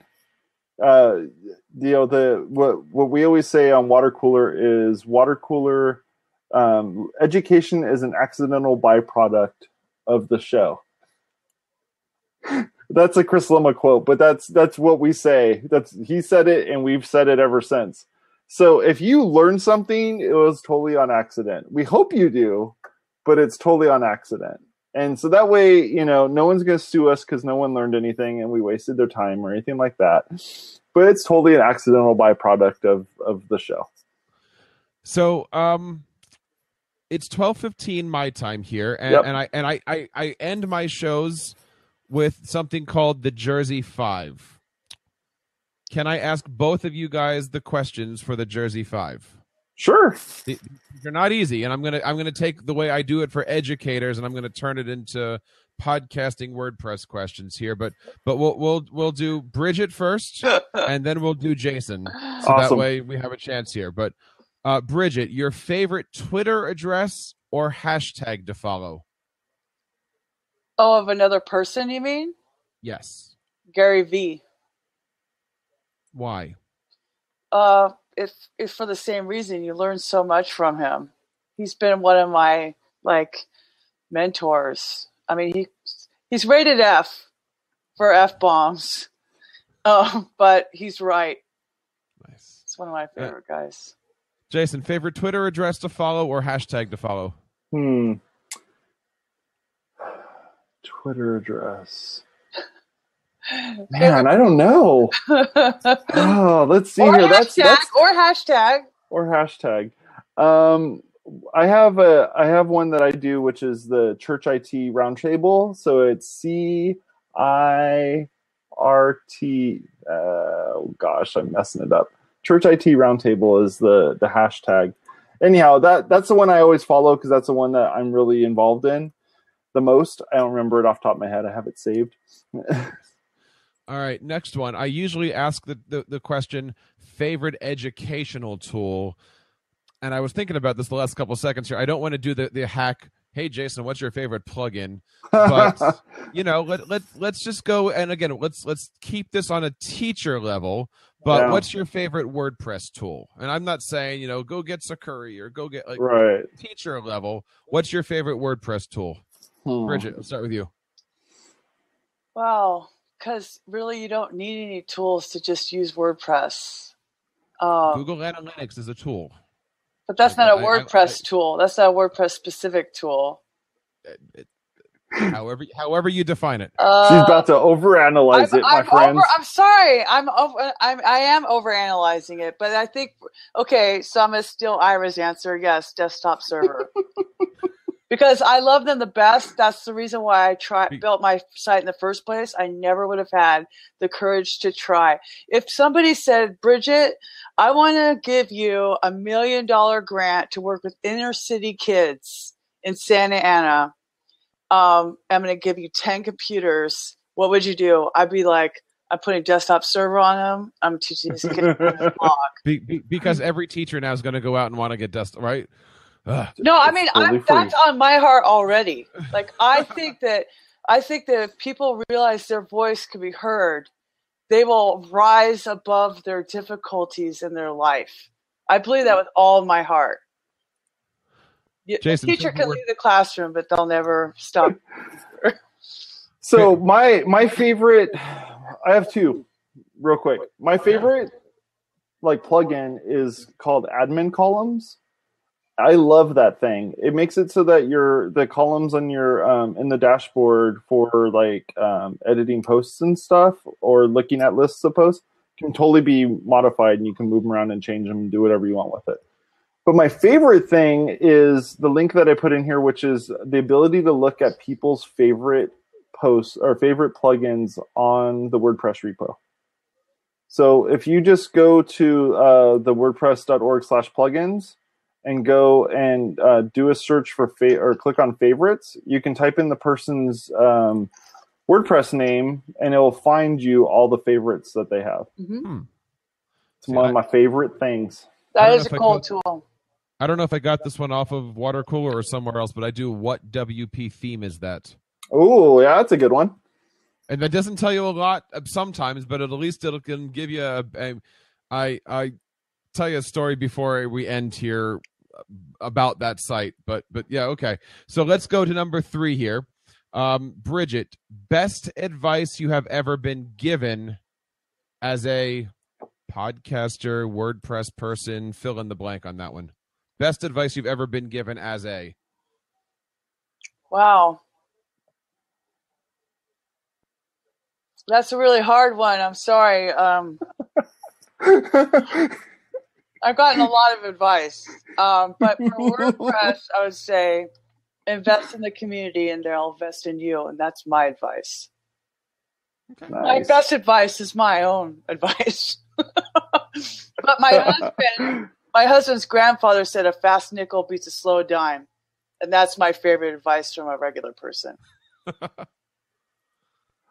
Jason, best advice you've ever been given as a? I guess it would be as a WordPress developer, is that just keep doing what you're doing, because at some point here somebody's going to recognize it, and then they're going to want to help you out in doing what you're doing. And that's kind of what WaterCooler is all about. That has been its thing. I just keep doing good stuff, and then hopefully somebody will want to do good things with me, and then we all get to benefit from it. Can somebody please take that as a quote and just isolate that audio right there? Turn it to 140 characters. That could be really dangerous on somebody's... I just want somebody to do nice things with me. Okay. Yep. So number 4 here is... And I'm going to read this the way I pose it for teachers, but it's What do you hope your students remember about you when they graduate at the end of the year? So I want to change that into what do you hope your audience remembers about you when they turn off your show? Or what do you hope your audience remembers about your website when they leave? Or however you want to change that into your own world, what do you hope you're remembered for after the stop button happens or something like that? Bridget. I would hope that they would know that they're not alone.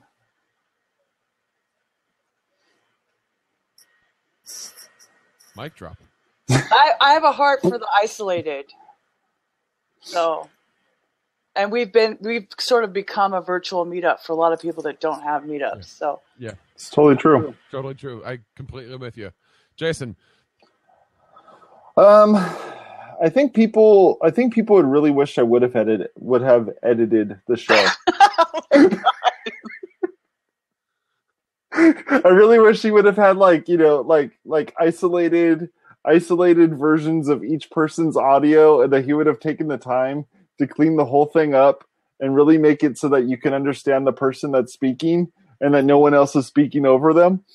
But unfortunately, no. That's kind of what makes WaterCooler interesting, is just like you were saying earlier, that you have to learn what the rhythm is. It's like double Dutch, but we all have our own jump rope, and we're all going like this, and somebody has to figure out how to jump in real quick. All right, here's the easy one. What's the best teachable moment you've ever had? For yourself, or recognizing it in somebody else? I'm going to leave it at that. What's the best teachable moment you've ever had? Oh my gosh, there's so many. Last night we had our Women Who WP meetup, and just telling your story sometimes, and you could see. That's why I said a teacher can leave the classroom, but they never really leave teaching. When you see that person's face, get it? There's nothing better in the world. It happens to me all the time. So because I'm like a sucker for analogies. So once I could figure out how to explain it to that one person, I look for that. I look for them questioning. I look for them. I'm looking for those moments. I'm constantly searching for them. My whole blog exists to teach social media. So yeah, when somebody says to me, "Wow, you really impacted my life," and I could do X, Y, and Z, that's it. I could die now. That's what I live for. Beat that one. All right. For me, it was being forced to or being asked to and to blog. Like, take all these things in your head and actually put them onto virtual paper. Put virtual pen onto virtual paper and really blog all the things that you can do. So for 30 days, Chris Lemma, myself, Suzette, Frank, a few other people, we all said, fine, Chris, you give us the topic and we'll write about it. And he goes, no, that's too easy. Like, you need to know your own topics. You got to figure out your own stuff, and you just need to start writing. So what I do is I make all my blogs teachable moments. All my blog posts, I said blogs. See that, Bridget? I said blogs, not articles. I'm telling Oscar Gonzalez on you. So I make all my blog posts into those things that I'm going to forget. So hopefully I'll do a Google search and my thing will show up, and I'm like, man, this guy really knows what he's talking about. Oh, it's Jason Tucker's website. Huh, who knew? I did know something back then. So yeah, WPmedia.pro is the site that I did that for a whole month, and then I kept slowly but surely adding more stuff to it. This has been a great 2 hours, by the way. Yeah. Thank you so for much having for having us on your show. Now, can I go fanboy for a quick second before we sign off here? Sure. So, true story here. Like I said, TeacherCast is going to be 5 years old. And over the spring break we had about a month ago or so, I decided to completely revamp TeacherCast, literally based off of listening to everything that's been going on at WaterCooler. And 2 years ago, I redesigned it. I was moving from self-hosted. I was moving from shared server on GoDaddy over to Bluehost. I was making it up to a VPN. I was thinking I'm hot stuff. I was turning into, hey, I'm going to be a WordPress guy and I'm going to do this thing. And for whatever reason, on the previous version of TeacherCast, I had this bounce rate of about 85%. Ooh. I kid you not. But I was pumping out so much content, it didn't matter because the eyes were coming. And I didn't know very much. But literally over the last year and a half, I listened to the shows, did some homework, checked it out. We got to... Jason's going to start crying in 5 minutes. No. This is okay. We get to learning about all of these different things. I decided, look, when I'm going to redesign TeacherCast, I'm actually going to do this the right way. I learned MAMP, so I downloaded everything on. Wow. I figured I'm going to do this and get it up. So I learned how to do local server. I put TeacherCast on. I picked a new theme. I'm sorry, it was Theme Forest, but I did it, and we was uploaded it a beta? No. It was actually the site's beautiful. It's amazing. But I followed all the rules. I then went into SEO stuff. I searched through all the major teacher blogs that were people, and then I searched through all the major education company blogs because TeacherCast is kind of a hybrid. Although I wanted to go for like a magazine type of thing, I looked at all their descriptions. I looked at their metadata. I looked at all their stuff. I then went to all the WordPress people. I literally searched through all of your websites, all of Steve's websites, Chris' websites, Yoast websites, trying to figure out what does good SEO look like, what does good metadata, titles, descriptions, how are you writing your blog posts, all of this stuff. And I compiled a pretty cool database of, I figured, who could I better learn SEO from than looking at the metadata inside of Yoast's website, right? Yeah. So I put all of this stuff together, and that's when I started to actually redesign TeacherCast from the ground up with the idea that, how do we do this? My bounce rate is now 3%. Whoa! Nice. Are you going to make a on white top of paper that, on this? The average day for downloading on TeacherCast before was about 500 to 800 shows a day. Now I'm downloading about 18 to 2,400 a day. Nice. Good job. I'm not saying this as a fanboy, but I do ask that you share this with the group. Your show has saved my family, my life, my business, because TeacherCast is now in a better place because of it. And I do want to say thank you for that. Awesome. Well, That's thank you. so cool, you guys. That's so cool. Oh my gosh. No, so you can learn a lot from Say Read. right? What can I say? You can learn a lot from Say Read. If you haven't gone to a meetup yet and have had the honor of being in the room when she starts talking about stuff, it's awesome. She's actually going to be on the show here. Or you can come to our show next week. And look, right? I'm saying this for anybody out there who's still listening after 2 hours here. We love you. Number 2. Suzette Frank is fantastic. She and I got to be pretty good friends last summertime because I was asking her, like, look, do I take the current theme and change it? And can you help me with? And she sat me down for a couple hours and she's like, look, I'll help you out. I'll do this. You need me to. I didn't get a chance to take her up on it because I had bigger ideas than let's just fix this. I wanted to do something different.